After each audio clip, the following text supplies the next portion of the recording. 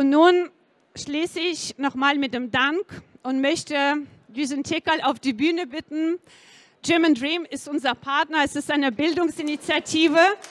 Düzen, danke schön, dass du es machst. Düzen ist eine fantastische, starke Frau, Autorin, Kriegsberichterstatterin, Journalistin kurdisch-jesidischer Abstammung. Und danke für deine Unterstützung heute. Ich wünsche Ihnen einen ganz tollen Tag mit vielen Begegnungen. Wir sind da und wir strahlen Hoffnung und Menschlichkeit aus. Dieser Krieg wird enden und die Ukraine wird siegen. Slava Ukraini!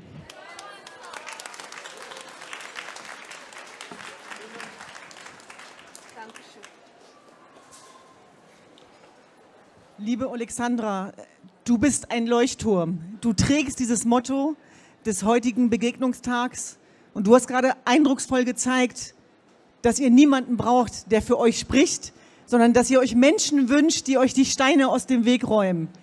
Und wie könnten wir hier nicht stehen als Mitinitiatoren und solidarisch an eurer Seite stehen, wenn wir diesen Schmerz nicht teilen würden?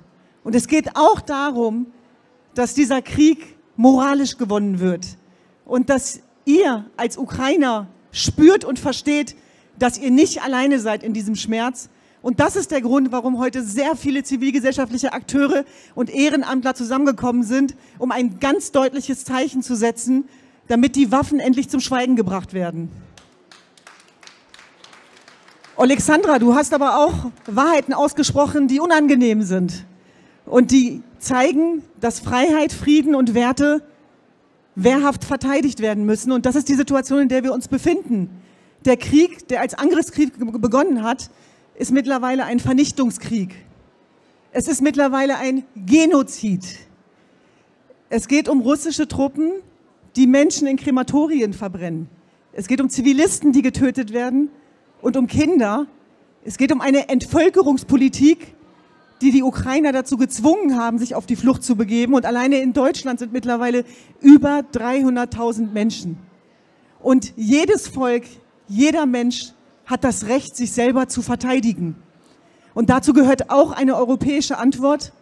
Und dazu gehört auch, so sehr ich mir persönlich wünschen würde, Pazifistin sein zu können, dass es Zeiten gibt im Leben, wo sich bestimmte Bevölkerungsgruppen nicht erlauben können, Pazifisten zu sein. Und ich sehe natürlich eine ganz klare, konkrete gemeinsame Ebene. Das erste Mal, als es zu den Waffenlieferungen kam, nach Ende des Zweiten Weltkriegs, war, um die IS-Mörderbanden an dem Völkermord an meiner Religionsgemeinschaft zu verhindern. Und wenn es diese Anti-IS-Koalition nicht gegeben hätte und wenn nicht geholfen worden wäre, wären die Jesiden umgebracht worden. Das heißt, wir müssen uns die unangenehme Frage stellen, wie die Handlungsfähigkeit Europas in Zukunft aussieht und wie wir mit Mörderbanden, Unrechtsregimen und Despoten umgehen. Und deswegen sind wir in voller Solidarität zum ukrainischen Volk und machen und tragen gemeinsam diese ganze Veranstaltung, die nur heute begonnen hat, aber mit der wir nicht enden werden. Ja, wir haben gemeinsam mit Project Together, mit vielen Privatpersonen, die hier seit Tagen, Tag und Nacht alles vorbereiten, wie Waldemar, wie Isa, wie Susanne, unseren Beitrag geleistet, weil wir ein Zeichen setzen wollen dafür, dass wir nicht ohnmächtig sind und dass wir was entgegensetzen können. Und diese Begegnungsplattform, und das ist uns ganz wichtig, richtet sich nicht nur an die Menschen und die Geflüchteten aus der Ukraine, sondern es geht auch um den weltweiten Schmerz. Und dafür stehen wir mit unserer Menschenrechtsorganisation. Es geht darum, dass wir uns niemals an Kriege gewöhnen dürfen, denn dann passiert das, was wir gegenwärtig weltweit erleben, wie in Afghanistan, im Irak und in Syrien. Wer redet noch darüber? Die Blaupause Putins ist entstanden in Homs. Die ist in Syrien entstanden. Aber dieser Krieg war weit weg, es war nicht unser Krieg. Aber was die Zivilgesellschaft, die dort zu Tode gekommen ist, immer wieder gesagt hat, war, es sind unsere weltweiten Werte und es ist der Vertrauensbruch des Friedensprojekts Europas, der hier in Frage gestellt wird, wenn ihr den Menschen nicht zur Hilfe eilt.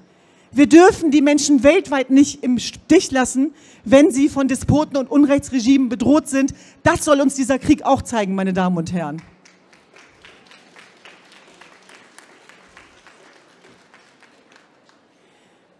Wir sind heute gemeinsam hier, um zu zeigen, dass wir lauter sind als die Waffen. Und wir sind auch hier, um ein Zeichen für das zivilgesellschaftliche Engagement zu setzen, was wir niemals unterschätzen dürfen. Und wir sind weltweit beeindruckt von der Widerstandskraft und der Widerstandsfähigkeit des ukrainischen Volkes, die sich nicht wie die Schafe zur Schlachtbank führen lassen wollen und damit ein weltweites Zeichen der Empathie gezeigt haben, der Widerstandsfähigkeit. Und es ist genau wie du sagst, Alexandra, kein Gramm Hass den Gegnern. Kein Gramm Hass den Gegnern, sondern wir stehen hier für Frieden, für Verbindung, für Menschlichkeit und für weltweiten Humanismus. Das ist das, was uns das ukrainische Volk gerade beibringt. Aber es geht auch darum, uns selber zu erinnern daran, dass wir die Feindbilder selber nicht bedienen dürfen und nicht verallgemeinern dürfen. Und dass es darum geht, seine Solidarität für das ukrainische Volk zum Ausdruck zu bringen, ohne eine ganze Gesellschaft Russlands haftbar zu machen für das, was Putin macht. Und deswegen geht es darum, worüber sprechen wir und worüber sprechen wir nicht. Und ich möchte heute auch über Dmitri Muratov sprechen, den russischen Friedensnobelpreisträger und den Chefredakteur der Gazeta Novaya, der auch einer Attacke zum Opfer gefallen ist, die er überlebt hat. Aber die Zivilgesellschaft Russlands, die sich wehrt, lebt genauso gefährlich wie alle anderen Menschen, die von diesem Angriffskrieg bedroht sind. Und es ist wichtig, dass wir genau da hingucken, auch als Deutschland, denn wir sind eine Einwanderungsgesellschaft. Und das wäre vielleicht auch der nächste Punkt, der uns wichtig ist, auch als Initiative. Was bedeutet der German Dream? Der German Dream bedeutet, dass es keine Unterschiede geben darf zwischen Geflüchteten erster und zweiter Klasse. Und dafür müssen wir auch gemeinsam kämpfen und dafür müssen wir auch einstehen.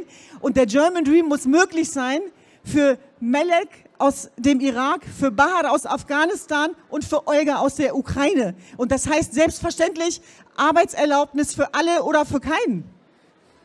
Und das sage ich nicht, um eine Opferkonkurrenz zu bedienen, sondern das sage ich, um diese Opferkonkurrenz zu verhindern.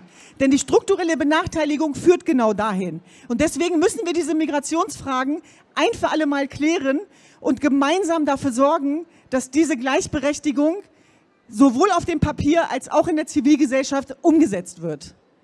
Und ich möchte nochmal die Gelegenheit nutzen, Danke zu sagen, denn es geht nicht um Einzelpersonen. Es geht um ein breites Bündnis zivilgesellschaftlicher Akteure. Es geht um jeden Einzelnen von euch, der heute hier ist. Es geht darum, dass ihr alle euren Beitrag dazu leistet. Und das ist der Moment, wo eine Bewegung und auch eine Friedensbewegung beginnt. Und das ist auch der Grund, warum wir heute zusammengekommen sind.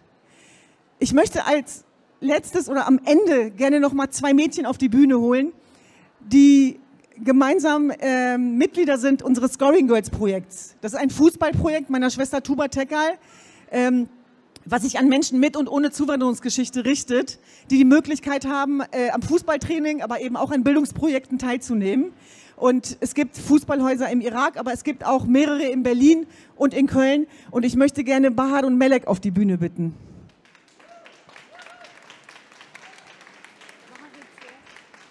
Genau. Und zwar deswegen, weil es darum geht, Geschichten sichtbar zu machen und euch zu zeigen, das ist genau das, was Alexandra gesagt hat, die Menschen können für sich selber sprechen. Sie sind keine Bittsteller. Das sind Chancen, das sind tolle Mädchen und von denen werden wir noch ganz viel hören. Und warum, das erklären die euch jetzt selber. Stellt euch mal vor. Hallo, ich bin Bahar, bin 13 Jahre alt und komme aus Afghanistan. Und ich frage mich schon seit sehr langem, warum nicht Afghanistan, Irak oder Syrien geholfen wird. Ich meine, sie erleben auch viel Krieg mit und sie haben auch Rechte wie uns. Ihr habt vollkommen andere Länder vergessen, die auch Krieg miterleben oder so. Ihr sollt auch mal hierher zum Scoring Girls kommen, ihr erlebt alles, sie erfüllen euch eure Träume und so, ja.